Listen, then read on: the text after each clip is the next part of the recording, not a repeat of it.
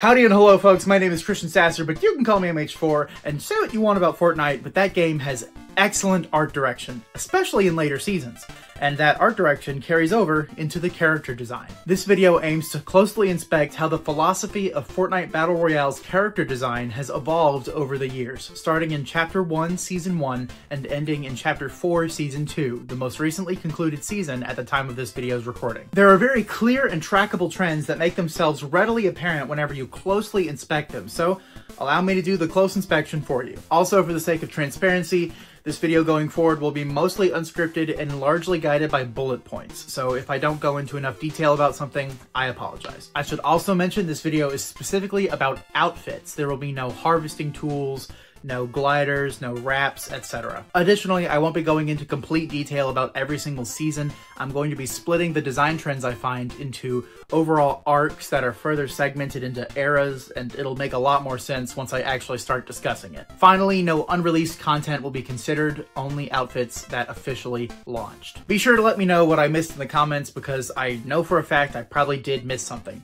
Alright, let's begin. The very first arc in Fortnite's design history is what I like to call the Angular arc, which spanned all of Chapter 1. This is where Fortnite had, in my opinion, more of a very distinct design philosophy.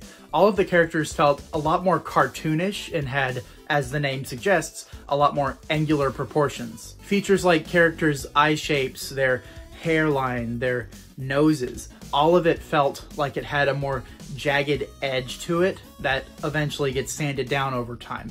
However, this jagged edge in the design philosophy is the defining trait of Chapter 1, in my opinion. It's one of them. However, as we'll get into, a lot of the design philosophies present were a little bit too pervasive throughout the seasons, so I think it leads to a lot of skins being a little bland and uninspired. Speaking of bland and uninspired, we begin our discussion with the first ever era of Fortnite design philosophy, the recolored era, spanning from Chapter 1 Season 1 to Chapter 1 Season 3. Pretty much every single outfit in this era is a recolor of another, either that or a retexturing of another outfit. In this era, most of the major differences between outfits amount to things like helmets or different pieces of gear on the body. It's not very major changes that require a lot of new modeling work to be done. It's a lot of mostly just like surface texture changes. The most dramatically altered outfits in Season 1 are Crackshot and Red Knight, who both require a little bit more modeling work to be done on the outfit, but ultimately are just, again, recolors with extra accessories. As the era progresses into Season 2, we get a bit more creativity with these recolors and retextures, and with these extra accessories being added. For example, we get iconic outfits Love Ranger, and especially iconic Cuddle Team Leader. As the arc's name suggests, there is a big focus on angularity, but there is also a big focus on uniformity. If you take a close look at the character designs, all male outfits include 2 shin guards and the same number of belts, and all female outfits include shin guards on the left leg and a belt on the right. There is some mild asymmetry to keep things interesting visually, but again, that asymmetry is congruent across the board. It all follows a template, right? And each template is based off of one of the default outfits. As we get into Chapter 1 Season 3, we see more experimentation with outfits like Leviathan and Wukong. Wukong is, to my knowledge, a completely new character model, complete with new facial features and very ornate looking armor. And Leviathan is the very first, I think the very first, non-human character to be added to Fortnite, which was a huge, like, drastic step. But even with that new drastic step, there are still a lot of the core design philosophies present. For example, if you take a look at Leviathan's back, he still has that weird looking, like, strap backpack thing that's meant to put back blings on so they look more realistic. That's there and that's present. If you take a close examination of the more unique skins from this era, they all still feel like they follow the same core design philosophies. Our second era of Fortnite design philosophy is what I like to call the expansion era, and this spans the rest of Chapter 1, going from Season 4 to Season X, or Season 10. Starting in Season 4, we see a good handful of original design concepts, such as the Visitor, Valor, and Squad Leader. Don't get me wrong, it's still firmly rooted in that angularity of the first few seasons, but slowly but surely, we're seeing the same cast of default characters being traded out for a lot more uniqueness and variety. As usual, there are more recolors, but they're starting to get a little bit more creative. One of my personal favorites is Fireworks Team Leader. Moving into Season 5, I think the two most standout outfits from this season are Ragnarok and the iconic Drift. Ragnarok stands out to me specifically for the ornateness of his armor and for the idea of like armor progressing, but the progression is more of a game design thing. I'm talking about the character design. The character design is very elaborate, and it's showing that they're willing to become more and more elaborate in creating these new character models. And the same goes for Drift, who very notably, even though he still looks like an early Fortnite character thanks to his, design of his the angles, right? It's all in the angles. Even though he still looks like an early Fortnite character, he doesn't have the shin guards, he doesn't have the belts. I don't think he's wearing any belts at all. And except for this like gold portion of his tank top, Drift is completely symmetrical. Drift, in my opinion, can represent this sort of breaking away from their traditional design philosophies. Again, the recolors are becoming more creative. They're moving away from being just recolors and more of like remixes or repackagings. Take outfits like Peekaboo and Night Knight, for example. They're Jonesy and Ramirez, but they're clowns. Or take Far Out Man and Dreamflower, for example. They're Jonesy and Ramirez, but they're hippies. And speaking of those remixes, one thing that I think is interesting to point out moving into Season 6 is that we start seeing remixes of remixes. Take Dark Bomber, for example, who is a remix of Bright Bomber, who is a recoloring of Ramirez. Dark Bomber takes the new idea that Bright Bomber established and turns it into the dark aesthetic that Fortnite likes to push with some of their outfits. Or take Spooky Team Leader, for example, which is also one of the default female outfits dressed like a bear mascot. But when we take it from Cuddle Team Leader to Spooky Team Leader, it's that same bear mascot, but it's now a zombie. And as this chapter of Fortnite and this arc of Fortnite design concludes, we really see that original character models start to outweigh the remixes and the recolors. And I think there's 4 distinct categories that these new character models generally tend to fall into. First, we have mascot characters, that's outfits like Lil Whip and Twisty. Next is inanimate objects, that's outfits like Peely or Airhead. Next is furries, and that's characters like Dire or Phoenix. And lastly, we have monsters, which are more supernatural characters like Zorgatron or Slumber. One very important thing to mention about this era of design is when we first see a collaboration outfit with the Marshmallow skin. Very early on, a lot of collab skins with Fortnite weren't the actual character. It was somebody from Fortnite cosplaying as that character. Take, for example, the Star-Lord outfit or the Black Widow outfit. Or when it was the actual character, such as Marshmallow, it took Fortnite's pre-existing design philosophies and applied it to that character. We can see very clearly the sort of angularity and the weaponry of Fortnite applied to Marshmallow. Season 9's John Wick and Stranger Things collaborations do show that they're willing to model specific characters based off of the original IP, especially with the Demogorgon, but that sort of angularity is still present, and that philosophy of design is still present in the crossover. I guarantee you, if the Demogorgon skin were to release today, it would look so much different than it did when it released back in Season 9. The concept of Fortnite characters dressing up as the crossover characters that started with Star-Lord and Black Widow ends with the Batman comic book outfit and the Dark Knight movie outfit. And with that, we enter the next arc of Fortnite's character design, the Breakout arc. Epic Games took Fortnite's first big reset as an excuse, arguably, to move away from angularity and their more traditional design philosophy and move towards realism, which is a trend that continues exponentially from here on out. And arguably one of the most impactful decisions of this arc is the introduction of new default characters. Now, in Season 1, the design philosophy has changed dramatically right away, and it's incredibly noticeable. One thing that's instantly recognizable is that the design of crossover characters more closely resemble their IP, to where the design philosophy of Fortnite is superseded by the original design philosophy of the crossover. For example, the crossovers in Season 1 include a Harley Quinn outfit, some Star Wars outfits from the sequel trilogy, as well as Ninja from Fortnite.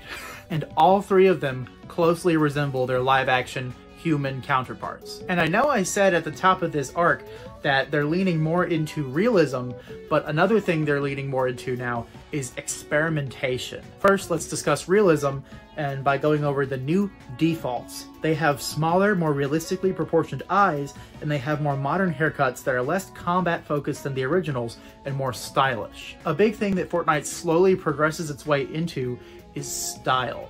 Fortnite eventually, as we'll get to, becomes very obsessed with fashion. And we can see the first rumblings of that with the new, more sleek, more modern haircuts of the new defaults. Of course, these new principles don't just apply to the new defaults. Some notable outfits include Serana, Turk, Hush, and the Autumn Queen. Now let's look into something a bit more interesting in my opinion, the experimentation. This new season gave us skins like Candyman, who is quite literally a guy made out of Valentine's candy. Kane, who always has his jaw open, is made of candy cane and has unusually skinny proportions for a Fortnite skin. That's another one of the underrated heroes of new Fortnite design philosophy, is the willingness to change proportions. We see them experimenting with proportions starting as early as Chapter 2 Season 1. We see Big Mouth, who has no eyes and just a giant gaping maw of a mouth with a freaking long tongue. And while there are still recolors,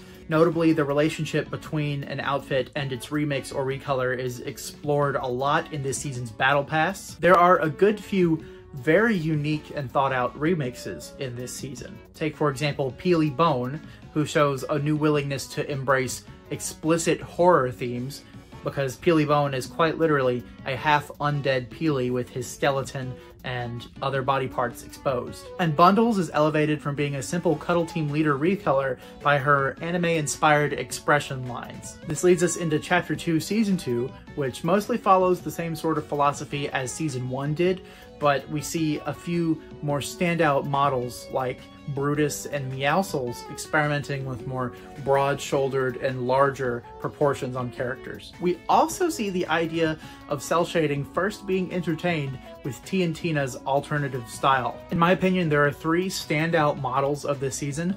The first one is Oro, who experiments with proportions in a unique way by having his arms just be skeleton arms, and Travis Scott, of all things, who I think personally sets a brand new standard for realism in Fortnite. However, the most unique skin, I think, of this season has to be Meowscles, hands down. Meowscles is the culmination of all the design philosophy breakages up to this point.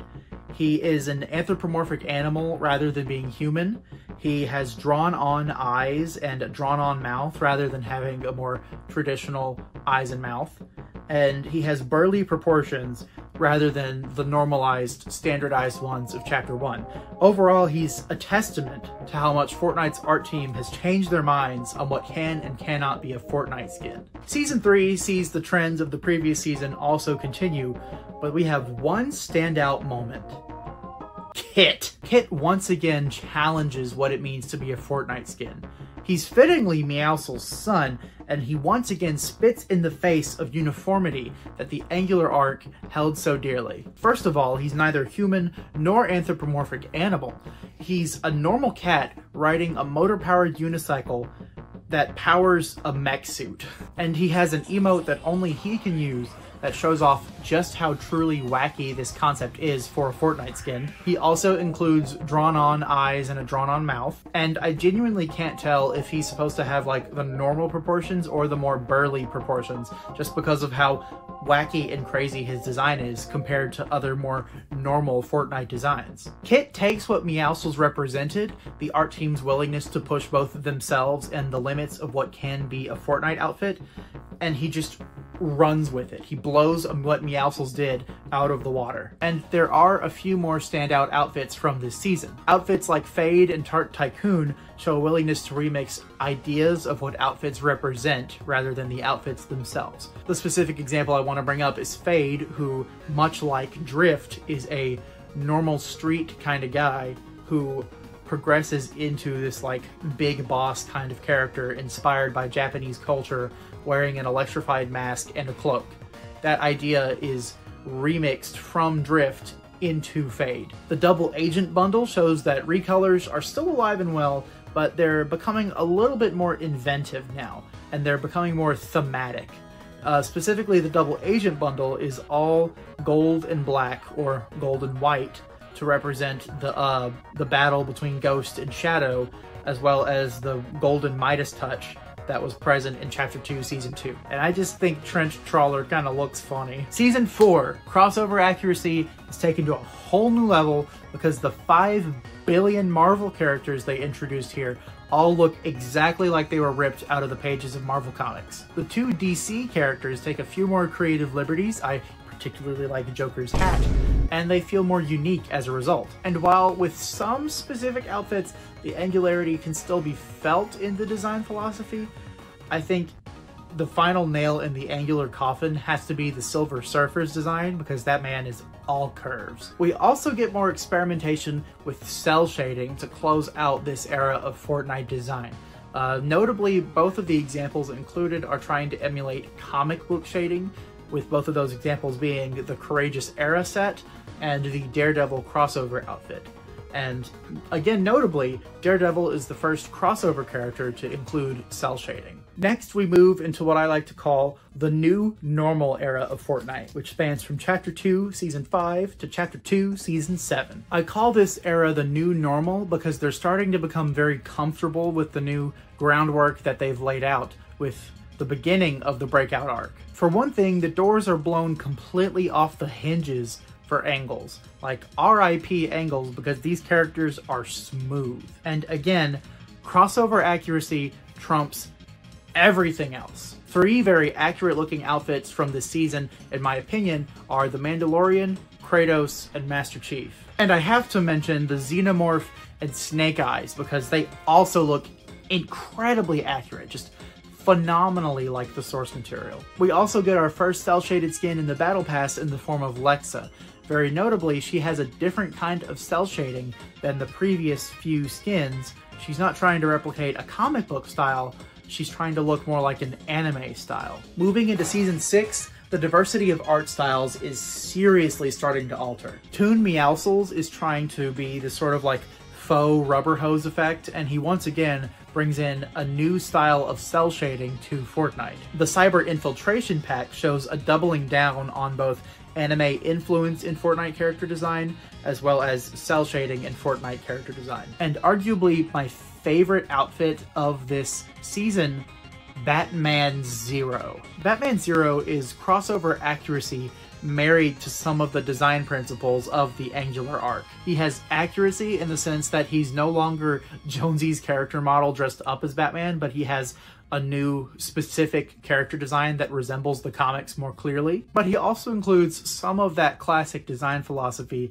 in the asymmetry of his details. We see the too many belts, we see some Fortnite specific weaponry equipped on those belts, and he's got the little around the back backpack strap thingy. Season 7 mostly continues the trajectory of Season 6, but the 2 most standout outfits in my mind are Gilded Guy and Mecha Morty. First of all, they're both crossover characters, so pop culture is obviously now very, very important to where Fortnite takes its design, but they're also cel-shaded outfits, and they're cel-shaded in unique ways that are accurate to the source material. They're as accurate to the source material as they possibly could be, They hardly even need to be altered from their original designs to fit into Fortnite other than just being made from 2D to 3D. Mechamorty takes what Kit introduced to Fortnite and applies it to both collabs and to cell shading.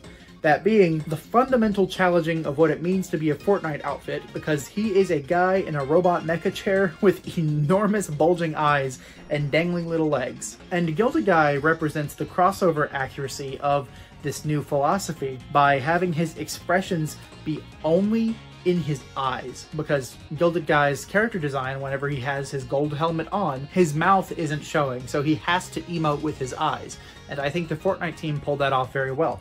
And if you take a look at Gilded Guy's hands, they look like this. He only has his index finger and his thumb separate from the rest of his hand, and the other 3 fingers are this sort of like stylized lump thing. And that carries over into his Fortnite incarnation. And this leads us into our third and currently final arc of Fortnite character design, the Anything Goes arc. At this point, it kind of doesn't seem like Epic Games really cares that much what goes on with Fortnite's character design. As long as it vaguely looks like it could be a Fortnite skin, it is a Fortnite skin. However, I think there is originality and diversity at the expense of recognizability and identity. I personally think that the Breakout arc has a much better balance between what happens in the Anything Goes arc with experimentation and realism, as well as the fundamentals that are presented in the original Angular arc. However, we're not here for my opinion, we're here for the analysis, so let's move into our first era,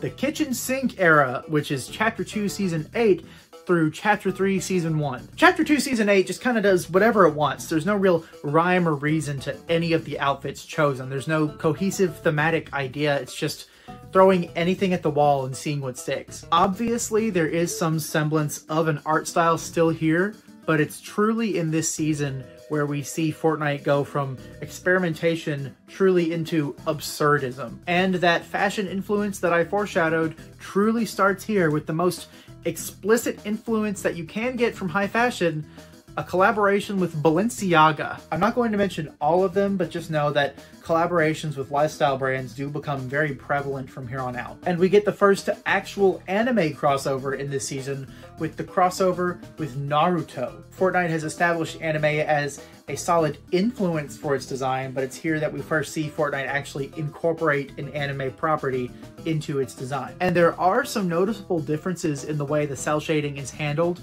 from the first experiments with Lexa all the way into the actual inclusion of anime with Naruto. You can tell they've kind of refined their process for anime-themed cell shading. One notable outfit of this era is the Cause skeleton.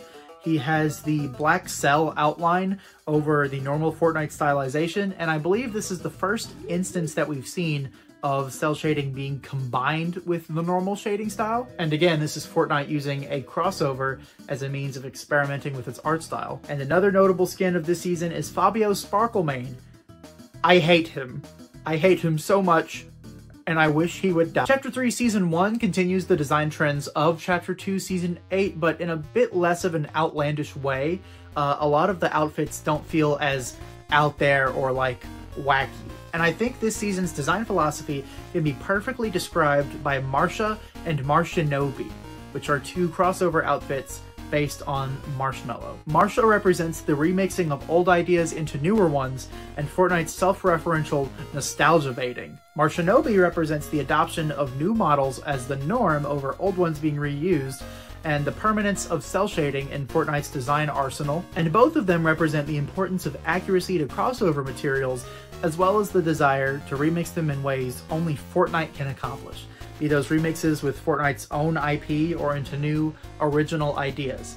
I think both of those new outfits are very evocative of the new spirit that Fortnite is trying to embody. Now, Chapter 3 Season 2 is a little funky because it acts as a transitioning period between the kitchen sink era and the era of Fortnite that we're currently in, the lifestyle era. And I believe this is evidenced by collaborations with brands such as Coachella and the Wu-Tang Clan, and more fashion-forward designed characters such as Tony, Zuri, and Suki 2.0. Their more fashion-focused designs are a taste of what's to come. Keep in mind, Epic Games hasn't gone face first into what I like to call the lifestyle era yet. There's still some semblance of the anything goes era, but I think they're slowly moving into this more fashion-inspired design. And when they do, it becomes the lifestyle era, which lasts from Chapter 3, Season 3, until the present. And by the present, I mean where the timeline of this video cuts off in Chapter 4, Season 2. Chapter 3, Season 3 goes all in on its own original, high-fashion-inspired designs, especially evidenced by its Battle Pass.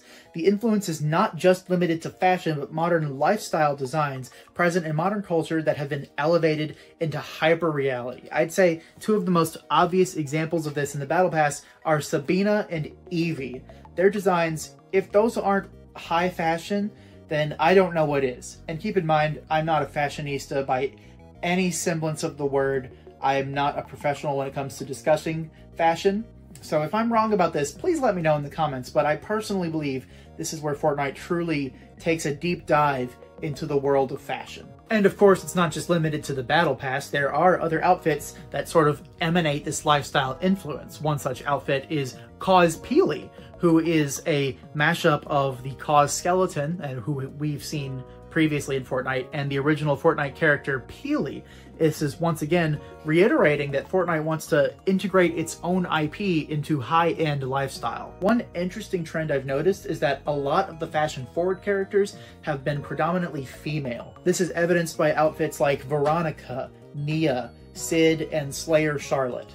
And don't get me wrong, it's not exclusively female. Outfits like Phantasm, for example, definitely take fashion inspiration, but it's interesting to note that it has been a predominantly female design trend. Now, one aspect of design that Fortnite has always been good about has been diversity. Whether that's diversity in art style and tone and creativity, or if it's diversity in a more traditional sense, be that in gender representation and skin tone. So it comes as no surprise to me that in this era of Fortnite, we start seeing explicit LGBTQ+ representation included in characters such as Maisie and Dreamer. As we'll come to discuss more, and as we have been discussing, modern Fortnite design sensibilities are all about reflecting what's going on in culture.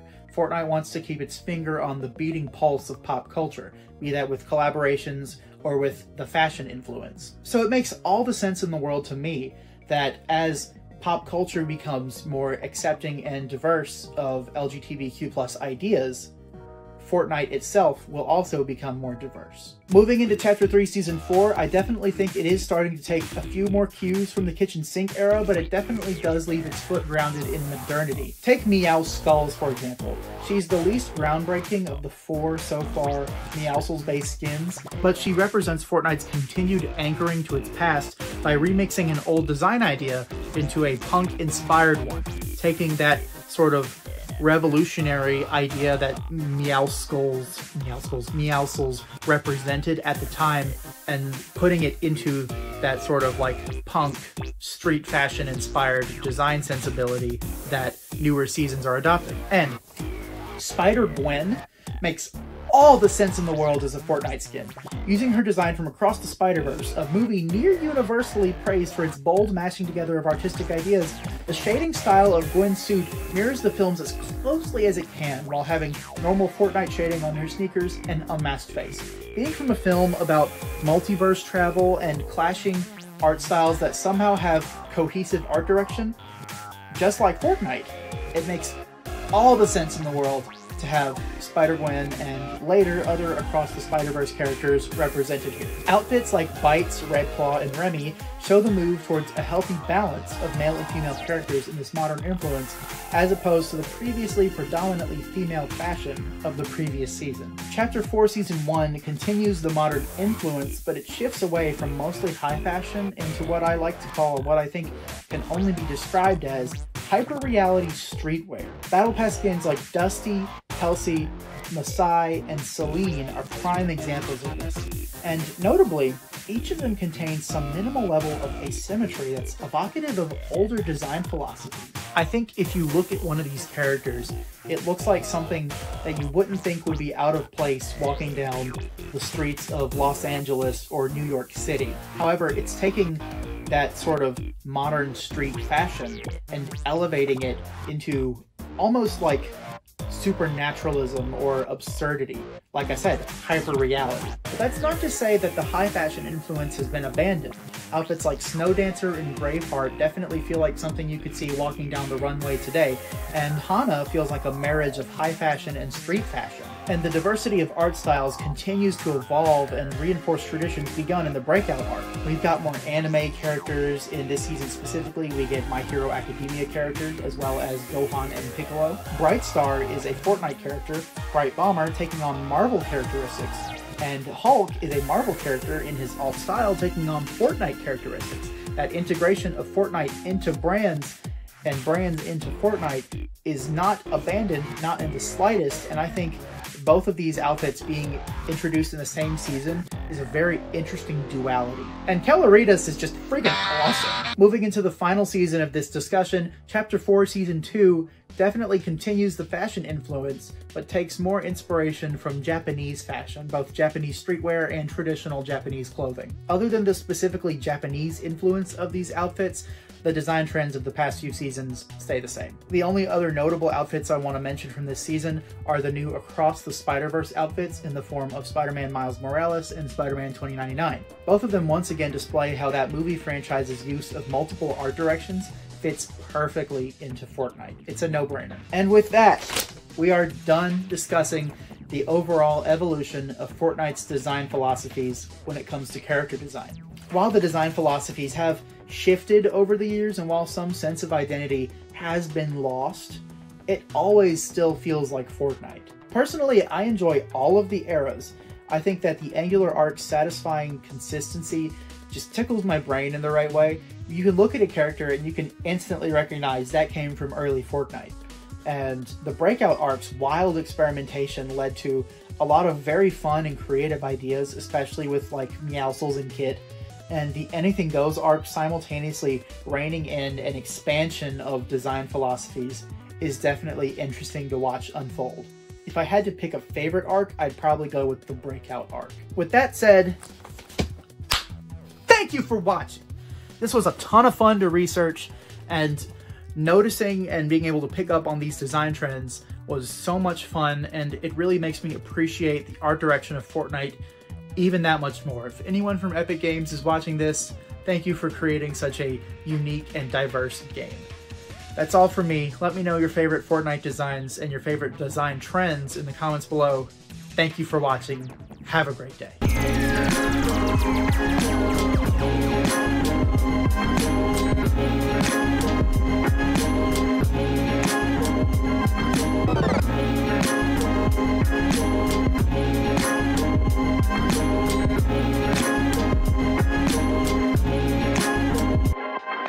Chapter 3, Season 3 goes all in. Oh, there goes the script.